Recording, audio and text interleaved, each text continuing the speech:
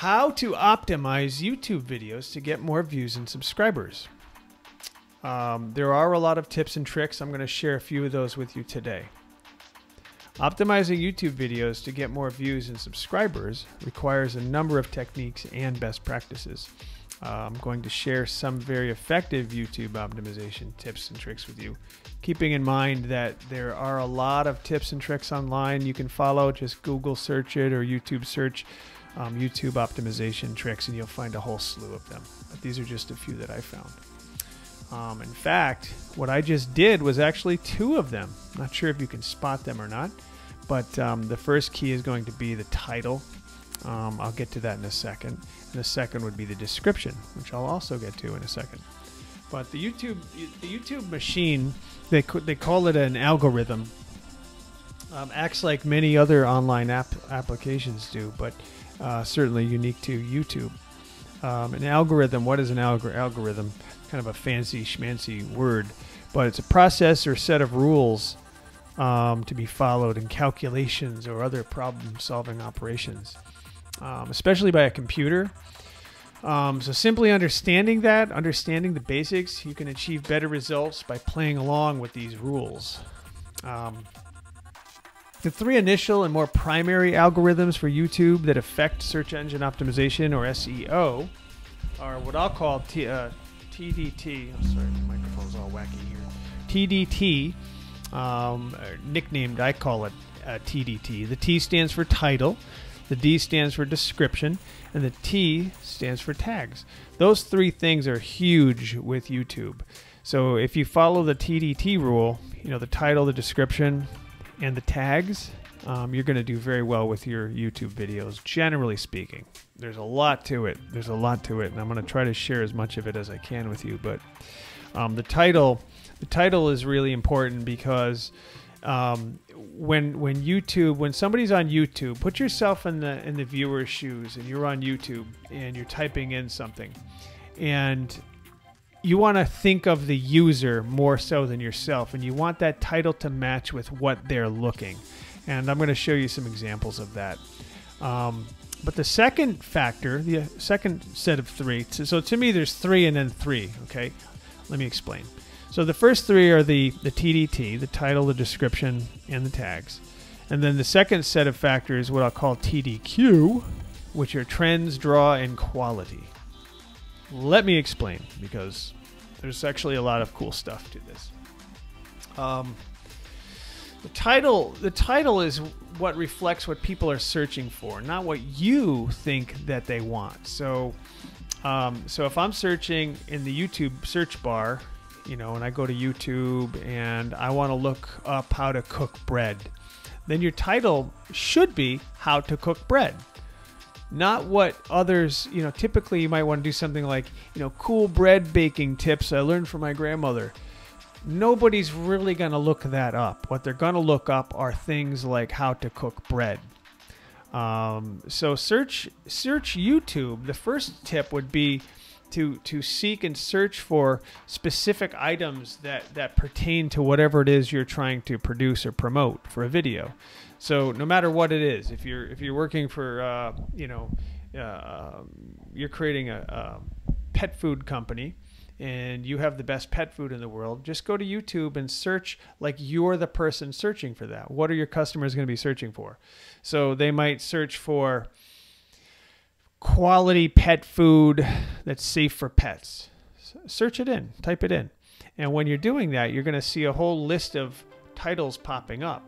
Those titles that YouTube puts up there are very specific titles that are based on their algorithms and what everyone else in the world is looking for on those videos, if that makes sense.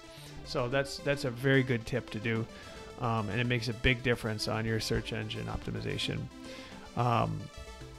So remember, use titles that your audience will search, not what you think is cool to use.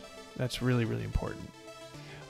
Next up would be the description. So the description is next down. So when you search for a video on YouTube and you see a title, next down under that you're going to see a description. So the description should match your title. So for the most part, it's kind of like repeating it because it's going to take a double hit for the search engines. So So first up is going to be the title. Let's say again, like baking bread, you're going to imitate that or repeat that in your description as well, because that's the next place people are going to look. They're going to want to see what your video is about. But also, more importantly, that the search engines are going to be looking for your description as well. And again, what people are searching for, what people want to read, not what you think is just cool to write. Make it relevant. Make it apparent that whatever it is you're putting up there is something that other people are going to find really, really cool and useful. So my pro tip there is make your relevant description work with your title in a repetitive way. So title, a relevant title, and a relevant description, and make them work together. That's super, super important. So the third aspect of the first three would be the tags.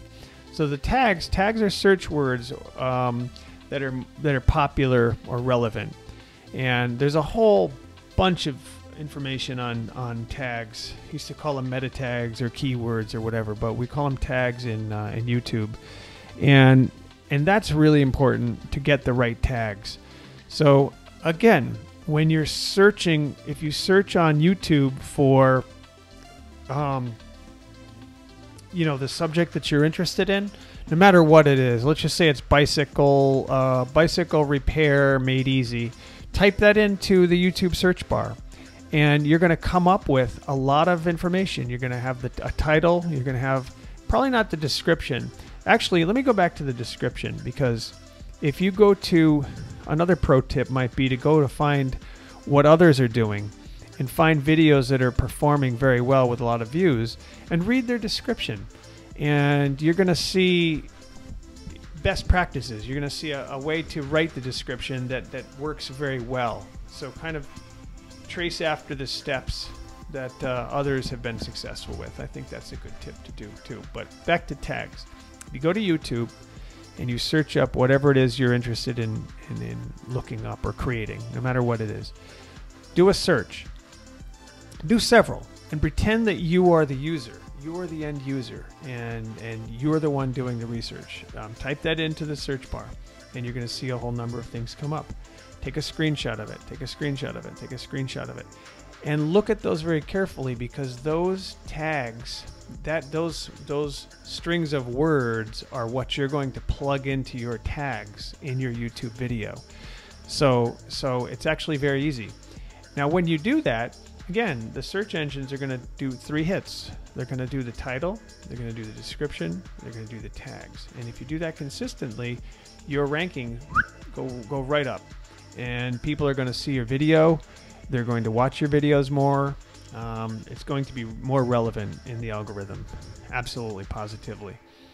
So again, make sure though that you search YouTube for what your audience might search for, and use those keywords. I could say that 1,000 times because it's so important. And I learned that the hard way over the years. I used to put up videos. Let's say I'm doing make your own deodorant. Okay, so and it has all natural ingredients. So I might put in there, the title might be making homemade deodorant with really good ingredients. That's not going to come up in the search bar. People aren't going to search for that. What they will search for are all natural deodorant. So that's relevant. That's going to help your video become more popular on YouTube. So the next set of 3, I start off with trends, because trends are what's hot today. What's a big deal, and it's always changing, because what's big today might not be so big tomorrow. And I remember years ago, be it American Girl dolls used to be a thing years ago, and now they're not. Pick one: Donald Trump, SpaceX, JFK back when he was president, although they didn't have web then. But anyway, what's trending is what will shine most. So just keep aware of what's trending, and I'll give you a great example of that. The Atari game system that they used to make back in the 80s, they're remaking that as a Atari VCS system, and that's new. That's a new trending thing that's happening. So, I don't know if I don't know if you're into Atari, but if you are, then you know, the Atari VCS might be a thing. That's trending. SpaceX right now is trending. Just taking a look at even YouTube optimization is trending right now. So that's why I'm doing this piece on YouTube tips and tricks for optimization. So just keeping aware of what's trending makes a big difference in what you create and how you create it. So for example, the health industry is big right now. People care a lot about what they do for their health. You know, with COVID and everything else going on in the world, people are really concerned about their health. So trending right now is taking care of yourself. What else is trending right now? Exercising at home and working out at home. So exercise videos at home, that's a big deal. That's trending right now. So keeping that in mind when you're creating content, just think about what's big right now. What's trending right now, and keep that in mind when you're creating your content, and that will help make sure that it's relevant. So be aware of what's trending today. Now the draw, what I call the draw, is very similar to the to trending or viral activity, and is what's going to draw people in. So whatever content you're creating is very important, because you want to draw them in. You want to create something that's interesting. So when it comes down to the wow factor, the cool factor that you create on your content. Because if it's not cool, it doesn't have that cool factor to it, then it's not going to be watched as well. And remember, it's what your audience is going to find interesting, what they're drawn to, not what you think they're going to be drawn to. I mean, that makes a big difference too. So my pro tip there: create content with the audience in mind, what they will react to best, what they're drawn to. Okay, so that's really important. The next thing I want to talk about is quality. It should go without saying here, but quality is so important. So take the time to create quality material. Really go through the steps to make sure that it's, you know, quality material means it'll be experienced, engaged with, reacted to, and repeatedly watched.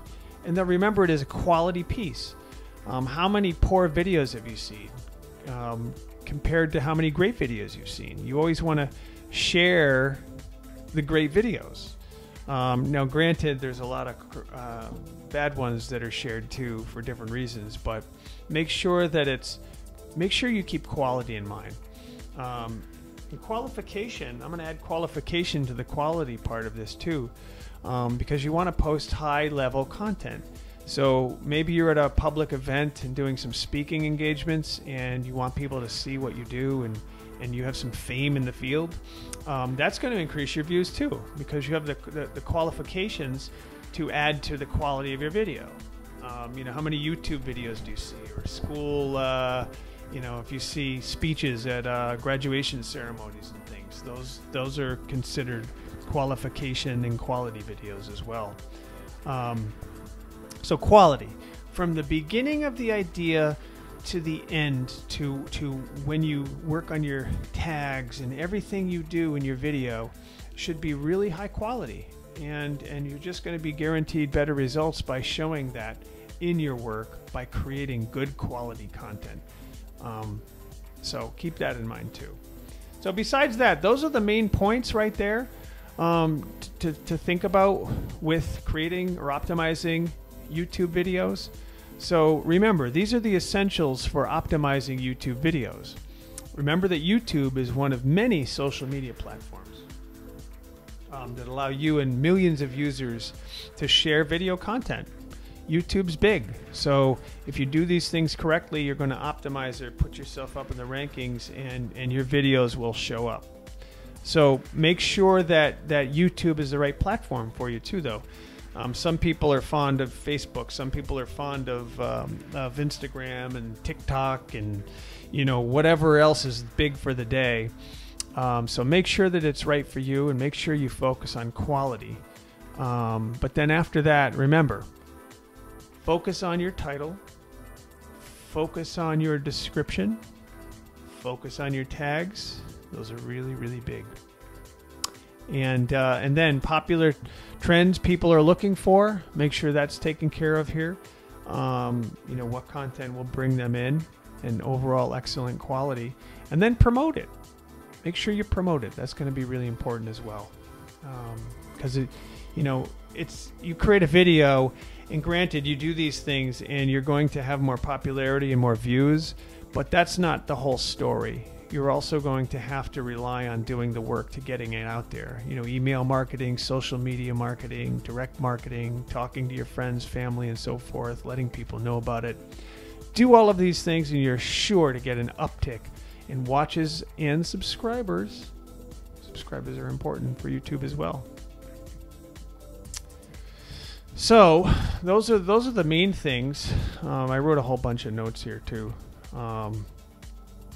Other factors that improve YouTube video optimization. I'll go through these quickly, but I'm thinking of time to make it work. Make sure you give it a lot of time to have your video perform. Don't expect to put a video up there and then expect, in the next day you're going to have 1,000 views or 10,000 views. Now, if it goes viral, that's a possibility. If it's really exciting and interesting, it sometimes can take off like a rocket ship and get a lot of views. But primarily, give it time. Don't put it out there thinking that it's going to perform like unbelievably well right away. Then you get all worked up about it, which isn't a good thing. So give it time. Give it time. The next thing I would talk about here would be keeping in mind why you're creating a video. You're creating a video to educate or to entertain. One of those two things. I mean, that's primarily what it is, right? Everything you watch, it's either going to entertain you, ha ha hee hee, or educate you, excuse me, to teach you something. So keep that in mind behind your content. Are you educating them or are you entertaining them? And that'll help you kind of keep focused on the overall mission. I'm gonna actually turn my lights down a little bit here. On the bright side. There we go. Okay. Yeah, that's a little better, I think.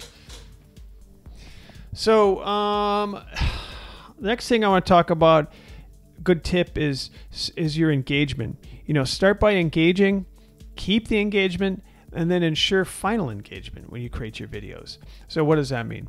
So start by engaging. You want to create your video to be interesting and intriguing in the very beginning. You want to catch their attention, like, wow, this is cool, real cool intro and great graphics, and make it exciting in the beginning. Okay, that's capturing the engagement right off the bat. And then all along the way too, like in the video, make sure that you intersperse graphics, special effects, different things to make it interesting all along the way. And then make sure at the end you do what they call a call to action, which is sort of following up with, go to my website for more, go here to download the product, click here to subscribe, how they do or whatever. Make sure you follow up. So the engagement is from the beginning all the way to the end. So that's really important advice to keep the engagement from start to finish. Next tip would be not to sacrifice your values and your virtues or your brand just to get more views. I think one of the big problems people make, or big mistakes people make, is that they're so worried about getting more clicks and more subscribers and more views that they sort of give up their values. What does that mean? Let's just say you have a real tight brand where you say a certain thing, you believe a certain thing, and you have a certain level. A lot of people go beyond that and do crazy, ridiculous, or silly, or stupid things sometimes just to get the views. And you get so wrapped up with your egotistical craving for more views. And I just don't think that's a good idea, because you're sacrificing your values and your branding of your personal branding and your professional business branding needs to be consistent. So just remember that. Don't lose yourself in the whole egotistical craving for more views on YouTube. It's just definitely definitely not worth it. Next tip. I mentioned this before, but I'm going to mention it again, and I would describe this as the lemonade in the refrigerator won't sell itself. Now, what does that mean? What that means is, let's say you have a lemonade stand, and okay, so you have a lemonade stand, great lemonade, and it's sitting in the refrigerator. It's not going to do anything sitting there in the refrigerator by itself. You have to go do the work. You have to get the lemonade out on the table and advertise and market yourself. Well, it's the same with a video. You have a great video or a great piece of content on any platform, actually. It's not going to do anything unless you decide to go do something about it. By actively telling the world about it, you'll get more views. It's the rule of any business, just like the lemonade stand mentality. It does nothing in the fridge. You have to get it out there. You have to market it. Let as many people know about it as possible. So keep that in mind. Next up would be, how do I say this? Think of 1 million views. You want 1 million views or whatever, 100,000 views, 20,000 views, but let's just say you want 1 million views. First, think about this. Know what kind of audience you really want and why. That's really important. I don't know if you're familiar with the Kardashians. Most people know who the Kardashians are. They're very famous, popular TV personalities. They get millions of views on their YouTube channel. But so what? That's good for them. Good for the Kardashians. I think that's wonderful. A lot of places, a lot of people. Donald Trump got millions of tweets on Twitter until the Twitter account was banned. I remember listening to a rock band Metallica's, or watching YouTube video for Metallica, a new one they put out right when COVID was big, back in October, I believe. And I watched the video go from like 2 views to like, I think it was like 100,000 views within 15 minutes. It was unbelievable. Good for them. That's great. But keep in mind the kind of audience that you want on your YouTube channel and why you want them there. You have to keep focused on that and don't get lost in that whole egotistical driven, oh, I got to have 1 million people, whatever. And that's important because I remember years ago here in Sutton, Massachusetts, there was a real icy day and there was a school bus coming down the back road, and I saw it actually spun out of control because of the ice. It was very scary. Well, some knucklehead decided to videotape it, and they added the soundtrack to The Magic School Bus, a kids video. The Magic School Bus is a funny kids show, and put it up on YouTube. Now, the superintendent of the schools was not happy about that and demanded to take it down. They didn't take it down.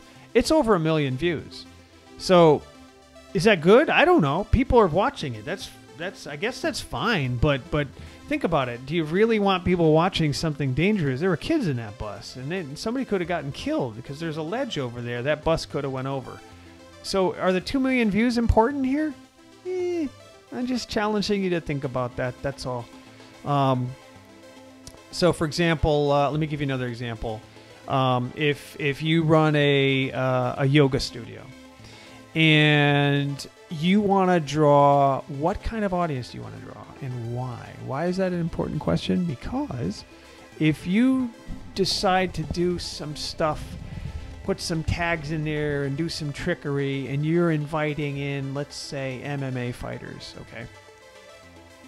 You don't want MMA fighters looking at your videos and engaging in your business and going to your website. You're not going to get them there. You're not going to get, out of 1 million views, let's take the entertainment factor that I'm one of the Kardashians, or let's say Conan O'Brien. They're going to be entertained. That's great if that's your thing, is that you're going to entertain and create this cool, funny video, and you get 1 million people. That's wonderful. But if you're a business owner and you want to create business and you want to draw an audience of people that are going to be part of your business, part of your network, part of your social network, you want to cater to them. You don't just want 1 million views.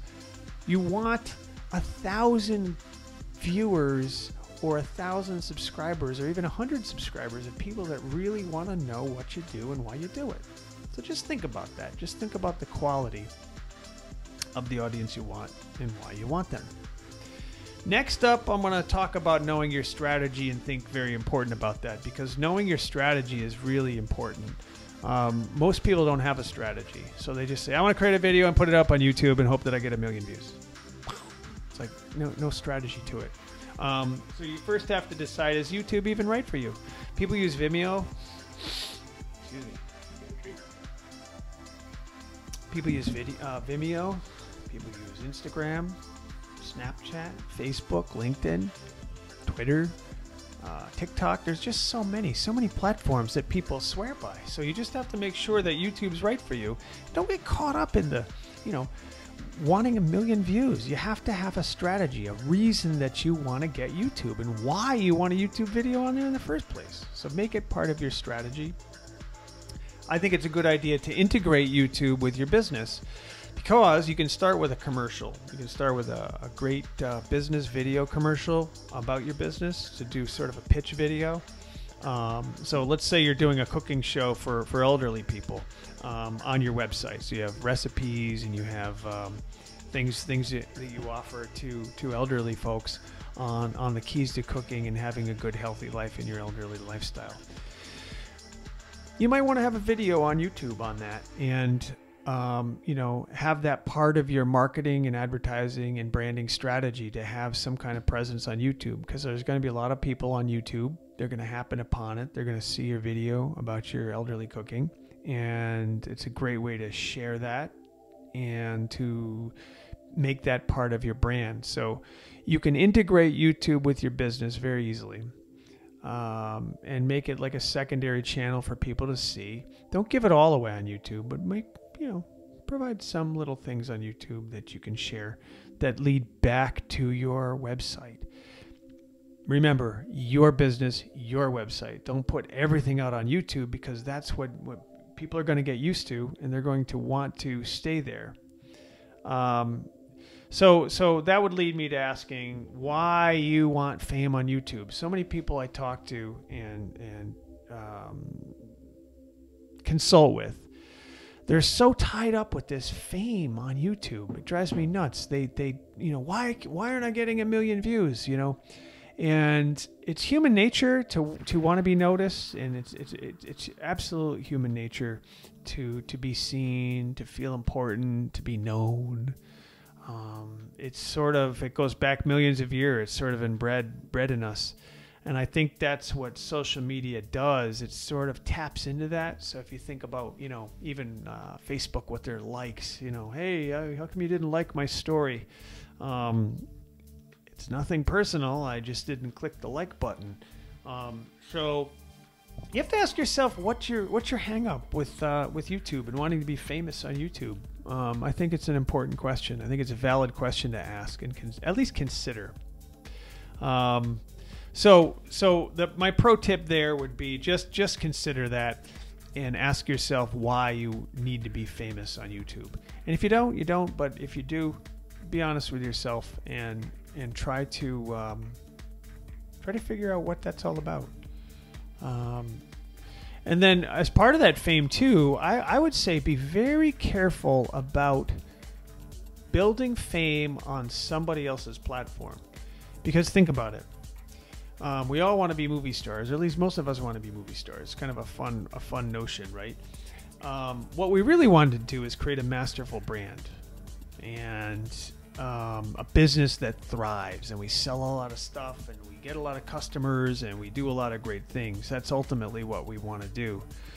Don't use YouTube as a portal for fame, because now you're relying on the portal to do it, and you're putting way too much effort into those other platforms, which make people visit YouTube more. So think about it.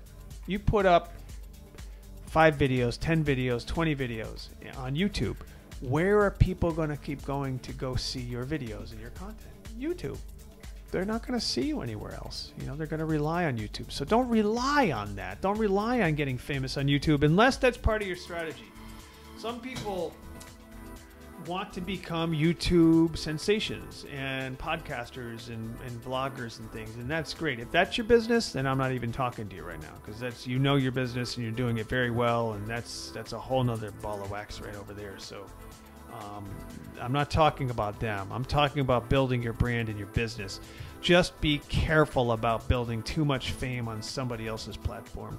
You want your storefront, your website, and your brand to be where people come to see your content on that. And now I also want to tell you about the scary truth. When you post anything on any social media platform, especially YouTube, they own it. They have it. It's simple. You upload the video. It's on their platform forever. It's on their database, God knows where, somewhere. But it's there forever. Even when you delete it, they still have it on their database. It's still there. You can't get rid of it. Don't think that you're deleting and it's done. It's not. It's out there. So be careful with that, because once it's there, it's on their shelf. You're putting it on their shelf, and that's just how it is. So I just think it's important to keep that in mind. That's all. I think that's pretty much it. I have a couple of other things like tag searching. I've already told you about tag searching, and that's using not just YouTube. You can actually go to Google too. By the way, Google owns YouTube. Most of you know that. Some of you might not know that, but Google owns YouTube. They work together. So if you do tag searching, you could look up on YouTube tags for whatever it is you're creating, and you'll come up with a lot of great hits on Google that tell you the same thing with YouTube on what the popular trends are for finding tags. So you can definitely leverage Google or YouTube. They're the same, kind of the same search engine. I mean, kind of, sort of. You can also use third-party tools. Like if you use Chrome and you're on YouTube, you can use a third-party software called TubeBuddy. TubeBuddy, and there's so many others, but TubeBuddy is an example where it actually has some embedded software right there on your dashboard in YouTube that help you come up with not just what the popular tags are, but which ones rank higher than others, so you're not wasting your time. You can explore third-party tools. I try not to rely on third-party tools, because third-party tools come and go in a crazy amount of time. Like over the years, I can't tell you how many that I've gotten used to. Is, hey, oh, this is great, and all of a sudden they don't update it anymore, and it's gone, and I've relied on it, and it's gone. So try them out, see if you like them, talk to people, and see what they like. I mean, TubeBuddy's not that bad. I actually think it's pretty cool, but experiment with them, but be cautious and don't rely on them, because they could go away. And if they go away, you're used to using it.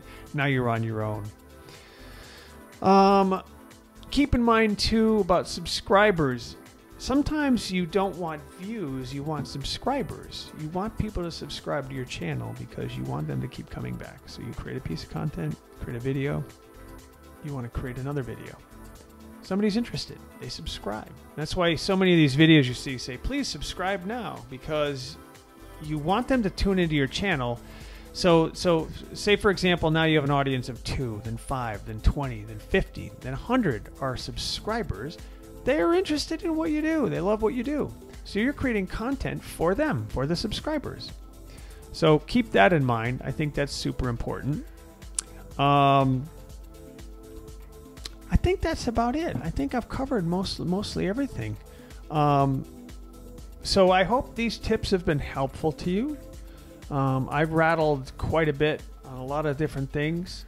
I will lead you to the blog I have on this here. So if you want to read through it and get the actual written tips down in front of you, you can access them as well. But I do thank you for listening. I thank you for watching, and thank you for your support. And I hope some of these tips can be useful to you, because I really think they'll make a big difference. The basic essentials of optimizing YouTube videos. Big stuff.